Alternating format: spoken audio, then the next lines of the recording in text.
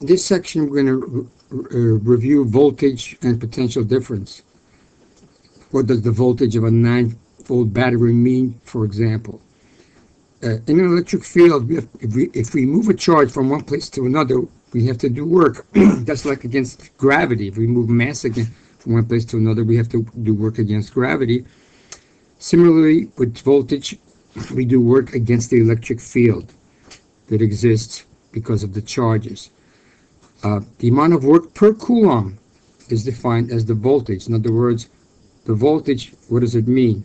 Work per coulomb. How many joules of work I have to do to move 1 coulomb of charge from here to here.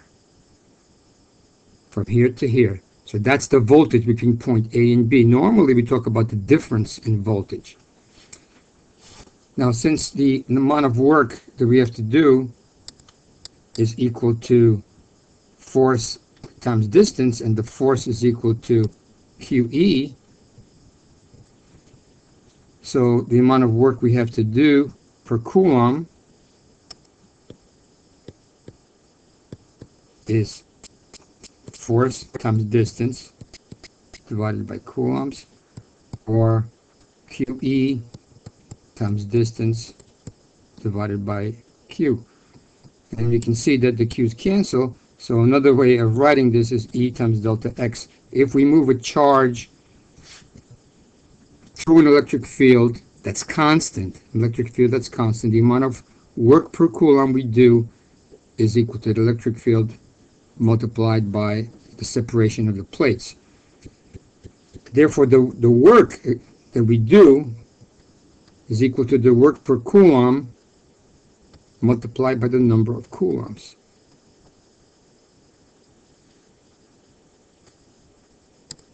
So as we move a charge from point A to B, the amount of work that we do will be the charge of the coulomb that we move multiplied by the potential difference between point A and B. So this will be, the units are coulombs. A volt is a joule per coulomb. If you multiply joules per coulomb, you get just joules.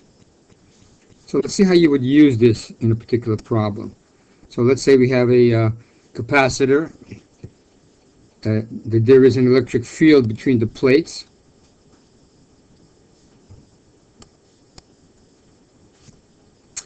and therefore we have to apply force to move a charge. So if we move a charge from one place to another, say from here to here, we do work. Of course, the work is going to equal to the force we have to apply times the distance we have to apply. Or, if we want to calculate the electric field, we can calculate the potential difference as the electric field times delta X. But let's, for the time being, let's just calculate what delta V is. So delta V will be the work times the distance that we move. In this case, let's be 5 micrometers. And potential difference will be that work divided by the charge that we move. So if we do the calculation, we find out that the potential difference across this is equal to 2 volts.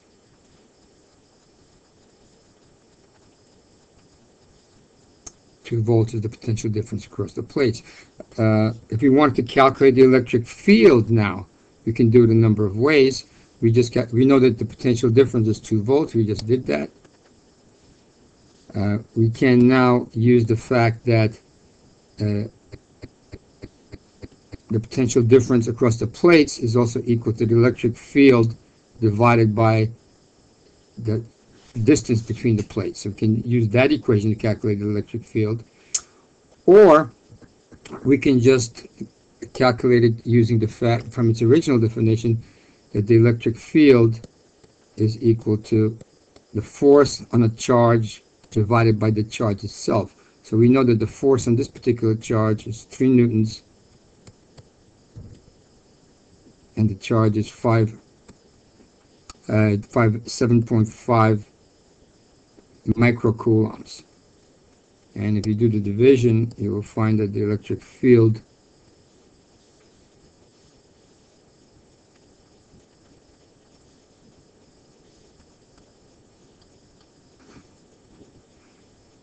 So electric field can be found either using the fact that it's force per charge, which is 3 newtons divided by 7.5 times 10 to the minus 6 microcoulombs, or we can see the electric field is equal to the potential difference across the plates divided by the distance across the plates. We already found the potential difference between 2 volts and the distance across the plates is 5 microcoulombs. And you should see that both of those will give you in fact the same answer, a certain number of newtons per coulomb. So that was the case of voltage working in a place where the electric field is constant.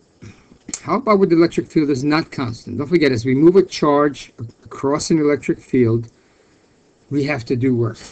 We just saw that if the electric field is constant, we saw an example of how to do the work. But what if the electric field is not constant? So if you want to move a charge, let's say, from here and put it over here, how do we calculate the work done by that?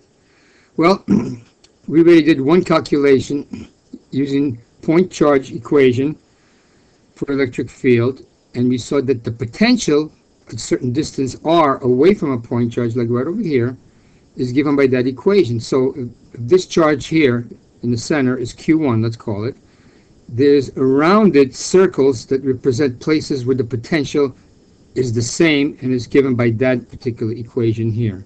So at particular values of r, the potential will be the same all along this circle, and all along this circle will be the same but different from the first circle. So what this equation tells you is the amount of work that I have to do to bring another charge, a different charge, let's say Q2, and place it at that point R. The amount of work that I have to do from infinity will be just that. So we can call that V1, and therefore the work that I did, and this will be the amount of work that I have to do per coulomb of charge to bring the charge from infinity and place it there. So this particular charge, that has Q2 coulombs on it, the amount of work we have to do, let's call it W1, is equal to Q2 times V1, where V1 is just the potential due to the charge that's already there. So one more time. Around this charge, the first charge Q1, there is a potential. I bring a charge from far away and place it at this point. The potential is given by that equation, which represents how much work per coulomb do I have to do to bring the charge from far away and put it there. Work per coulomb. And therefore the amount of work that I have to do actually would be Q times V1. The work per coulomb multiplied by the number of coulombs that I'm actually bringing in. Now once I place the charge here, let's say I want to bring another charge and place it somewhere, then let's say I want to place it over here, then I have to calculate the potential at that point. Now the potential at that point will be due to both these charges now being here. So I'll have to use this equation twice. V1 is still going to be the same as it was, KQ1 over R1. But now we'll have, to find the total charge, I will have to add V2, which will be KQ2 over R2, where R2 is the distance that these points are away from that charge, R1 and R2. We'll do an example in the next problem. Okay, let's say, by the way, if you're far enough even from say a charged sphere, you can use this. You can consider the charged sphere to be a point charge. So here we have a charged sphere. how much potential is there at this point right here, that distance away, and that would be at any point that distance away, 10 meters away. So the amount of potential 10 meters away you can find by using this equation. Let's call that V1. So V1 is equal to K times Q1, which is 20 microcoulombs, divided by 10.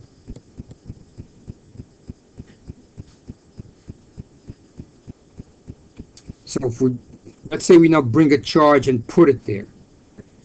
So I'm going to bring another charge, Q2, and put it there. The amount of work I just did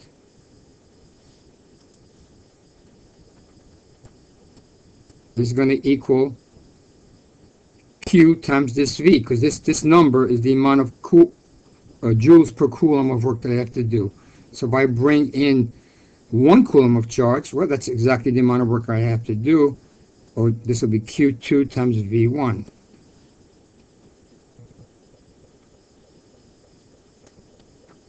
So Q2 happens to come out to be 1 coulomb,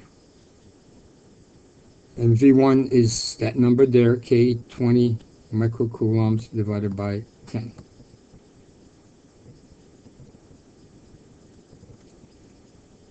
Now say I wanted to bring another charge and put it somewhere here. So let me sort of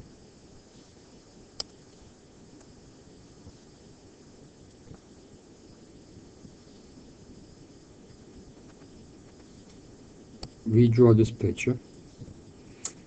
We just calculated how much work we would have to do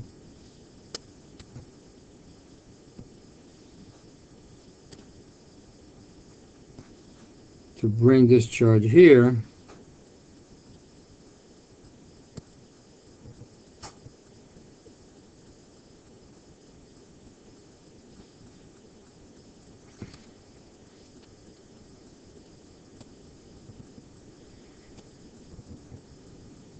and put it over here, a distance of 10 meters away.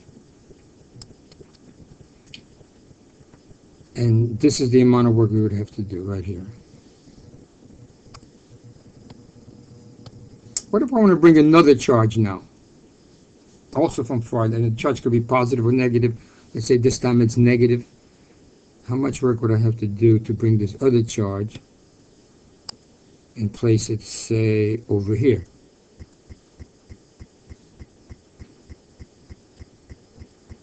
I gotta fix this up a bit here.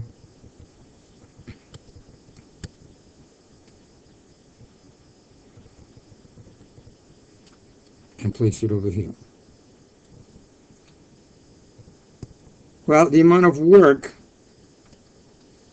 before I place it there, I have to calculate the potential at this point. Now the potential is due to this charge here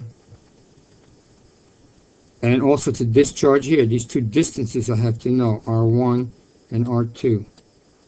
Let's say this is a square, so R1 is the same as before. It's 10 meters. And this is 10 meters. So we can calculate what R2 is. But the amount of work we would have to do